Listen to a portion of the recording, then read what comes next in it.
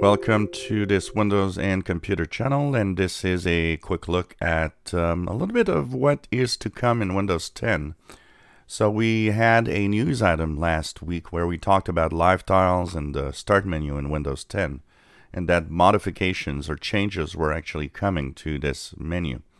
Well, here's an example of some of what the future start menu redesign might look like.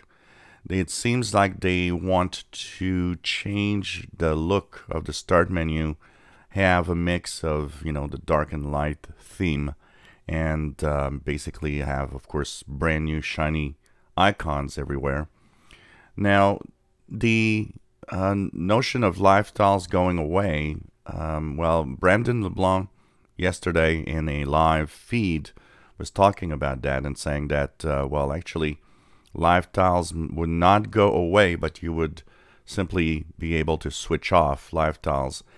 And the way that he was talking about the future of the start menu was that the new improved start menu would be available when live tiles are off.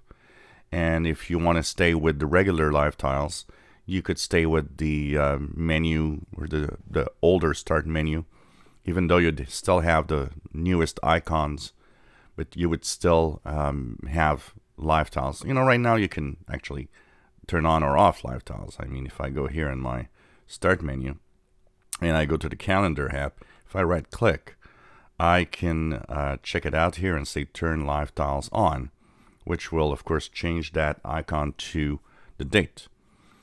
But that can be turned off. So if you don't like live tiles, you can do that.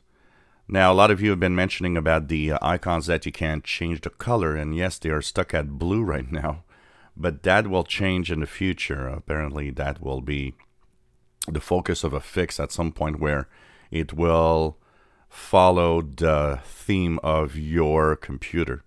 And here is an example where you see that the new icons and tiles are matching either the dark or the light theme in Windows 10.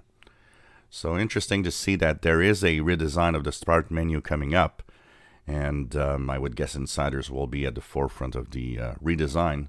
It's going to be interesting to see all of this as it happens.